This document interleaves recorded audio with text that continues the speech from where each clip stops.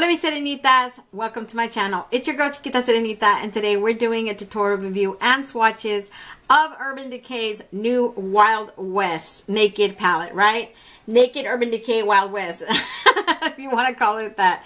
The packaging, first of all, you guys, it's driving me crazy. The packaging is so freaking beautiful.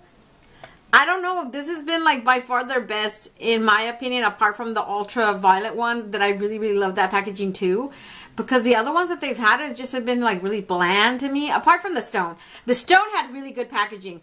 The quality inside was something else, right? I never bought that palette, but after seeing a couple of reviews, I was glad I didn't waste my money on that. I was like, oh god, it didn't.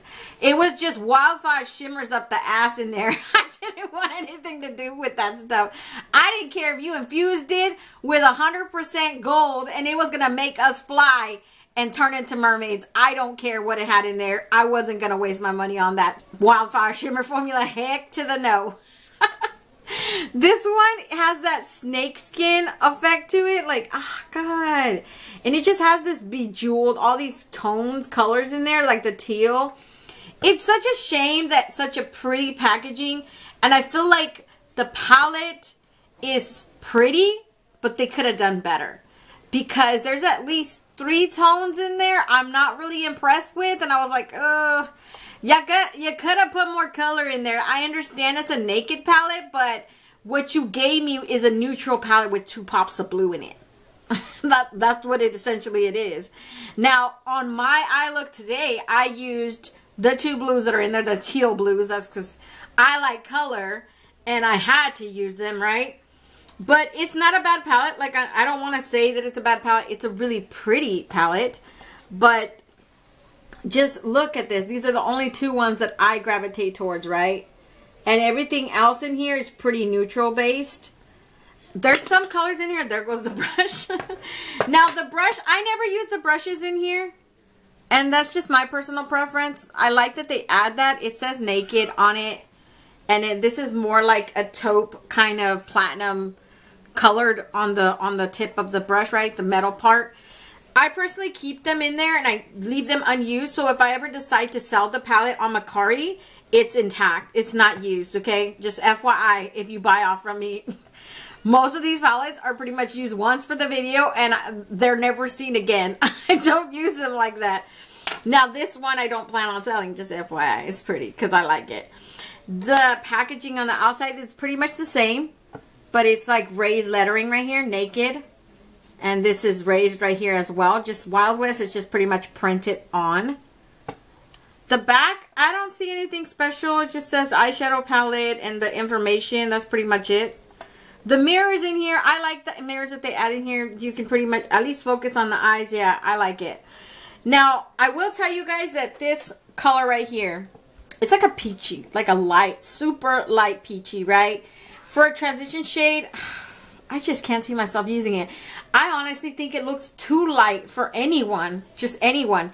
If you decided you wanted to use it, if you're my color or darker, you definitely need some type of really good base to really make that color pop and stand out. On its own, I don't think it's going to do not a damn thing on anyone. It's just super light. And then these ones, I can still use these as transition shade because they're like peachy tone browns. I love Hold 'em. Hold 'em is like a super metallic gold. This one I'm wearing as my transition shade. And let me tell you, it's like a taupe, platinum, champagne shimmer.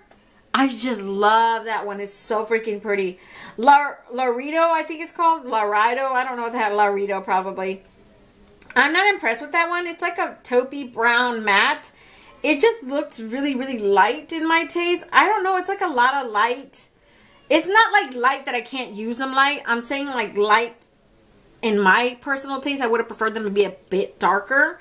I just don't feel these ones right here. They just look like lighter versions of each other. And if it would have been my choice, I would have either taken this one out and replaced it with either a dark espresso brown or maybe like a black, because this is a gray with a hint of purple in it. And who asked for a taupe gray? Who asked for it in a Wild West?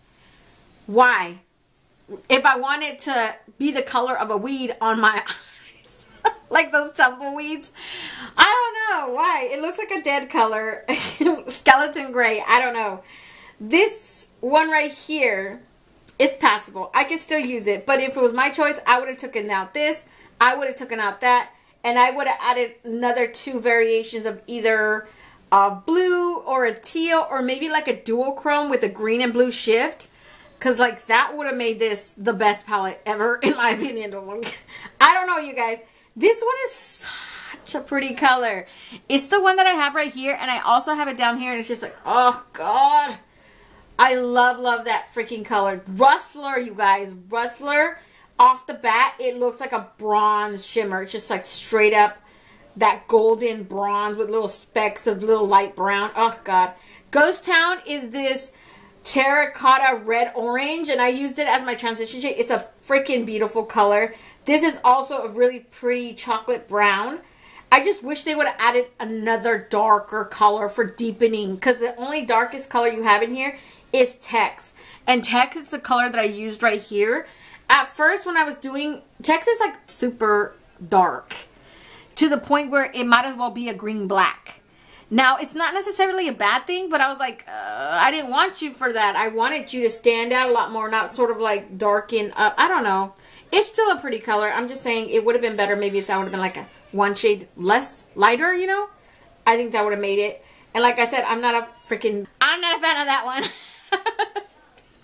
So I'm going to get started on the swatches, you guys. You guys already know I start off from here and I go straight across, so we can get done with this video, because I haven't ate anything and I'm really hungry, okay? And I wanted to get this. I barely got this palette today, and I wanted to get this review like up and gone, right?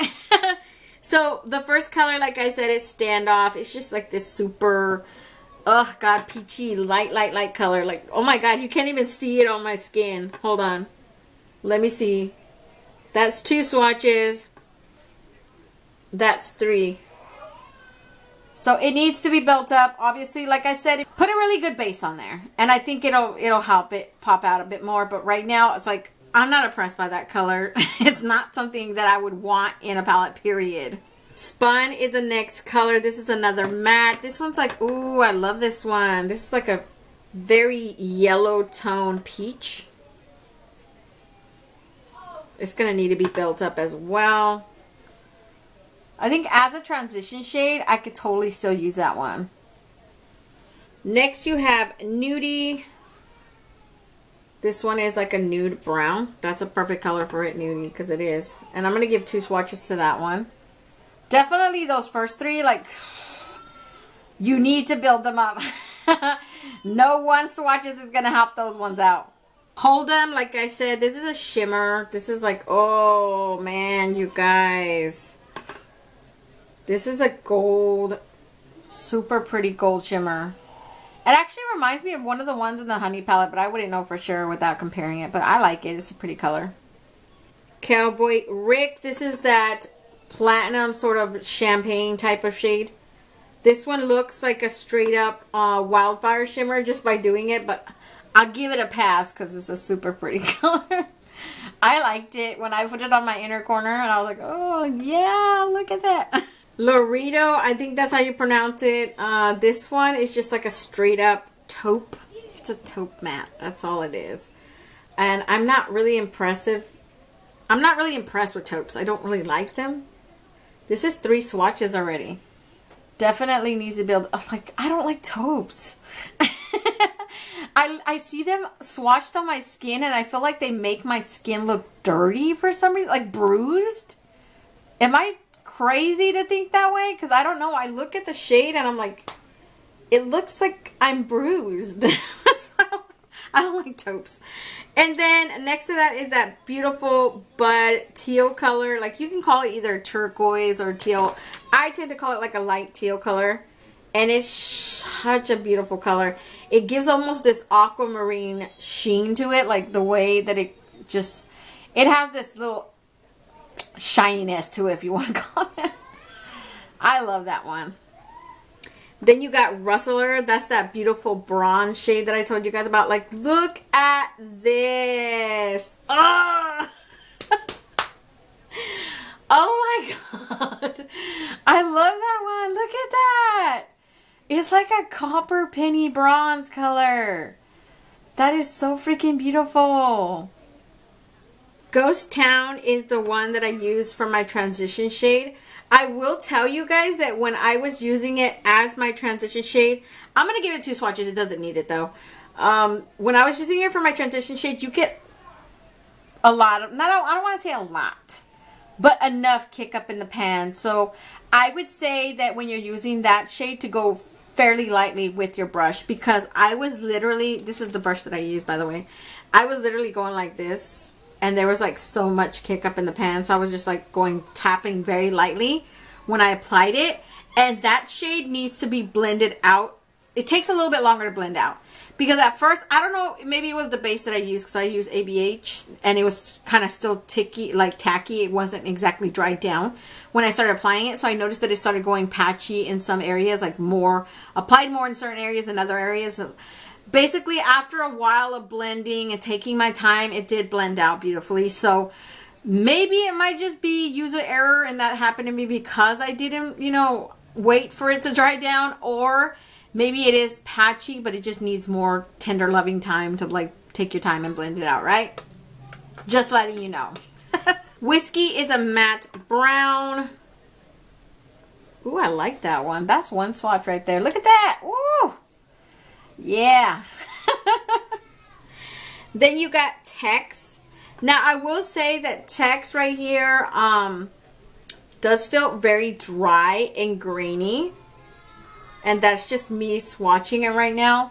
It is a very pigmented color. It does feel sort of patchy right now that I'm doing it. I had no problems with my eye, but just in case, I like to mention it because it does feel super dry right now as I'm doing the swatch. Last we got that bird shit gray that nobody asked for, but it's here anyways. It looks like a taupe. It looks like another like darker form of gray taupe. I don't know, I don't like it. That is not a color that I would tend to use. I'm going to give it 2 swatches, but it technically doesn't need it because it's super pigmented on its own. But I don't know, it just doesn't fit. And these are all the tones, you guys, together. I just feel like it doesn't, where does that fit in here in this color story exactly? Because I don't know, it doesn't make any sense to me. Definitely I'll take that out and then take that lightest shade out and then just replace those with some more color, because right now what I'm looking at is a neutral palette with 2 pops of blue, or blue green if you want to consider it that, and that's pretty much it, right? That's it. I mean, if you're asking me if I regret buying it, heck no, I don't. I still like it, because people tend to get mad because there was a whole bunch of people saying, oh, same old boring naked palette from Urban Decay. And I just look at it like this. I'm not using it on its own. Once I do the review and I know the palette, like I get a feel for the palette, right? If I know that it's basically an all neutral palette with 2 pops of blue and I want more oomph to it, I'm going to go get one of my glitter palettes. Like, I would have glitter on this eye right now if it wasn't for this review. If I was doing this behind the scenes and I wanted to go out and I wanted to use this palette in particular, and I'm like, you know what, but I want to add something extra, I'd go get one of my Hip Dot palettes that has a very beautiful teal glitter in there and pop that on. And then I would go the extra mile and I would get one of my gel liners and I would put a line across. Like, I would do that extraness.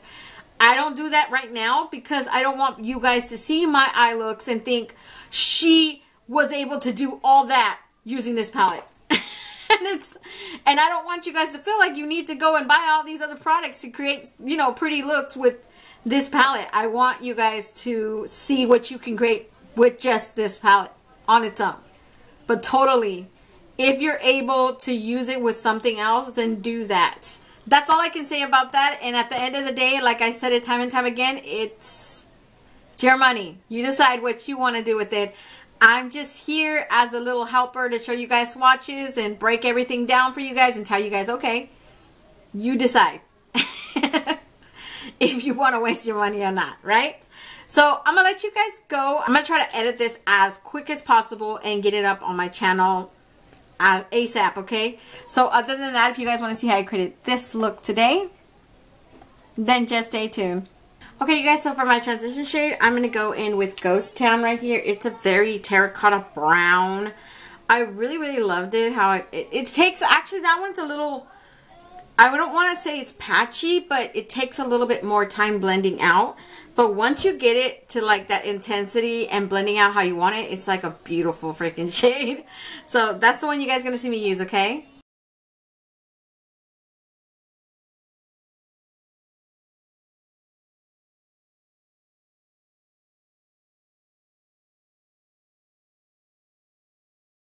So for my next color, I used this one called Bud. Like, y'all, if you guys see me for a while, honestly, I cannot say no to blue and green and teal. Like, oh, I could not. It's such a shame that they only have 2 of those colors.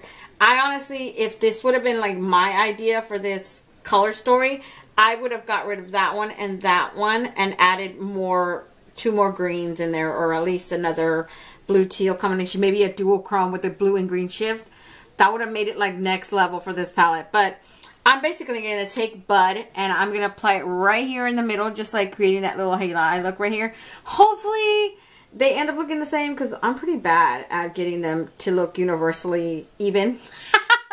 But hopefully I won't look like a hot mess at the end of this, okay? So that is the one you guys are going to see me use.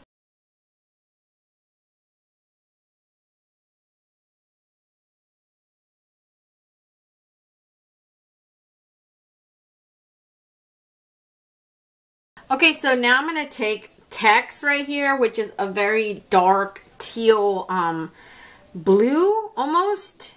And it's a matte, and I'm just going to pat it in right here, and then halfway down here to, you know, basically create that halo eye look like this one on this side right here. So the only thing I don't like about that color is I didn't expect it to be that dark. Maybe because when I was doing my eye look earlier I had really poor lighting in my room. It was really ugly. It looked like almost like a black, but now that I see it in the light, I can see the intensity of that teal. But I would have preferred it to maybe be a brighter teal, if that makes sense. Not so dark. Because in the pan, it looks like a teal green black almost, like really dark. I would have preferred something, I don't know, something brighter to brighten up the eye a lot more. Something similar to this, but maybe like a tad bit more on the bluish side, and in a matte form, of course. So either way, let's just get to it, okay? That's what you guys are going to see me do on this side.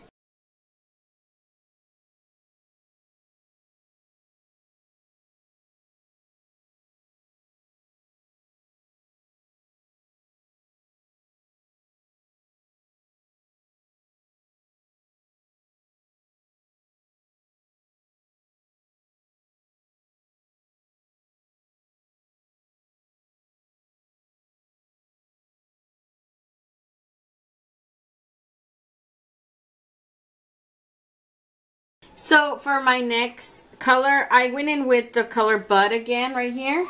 And I just applied it down here with a little brush. I used, this is from BH Cosmetics. It's my Ray Ray. It's the number 7. So it's like a really small tapered brush. And I just like basically put it in, you know, blending into that already dark teal right there. And that is what you guys are going to see me do.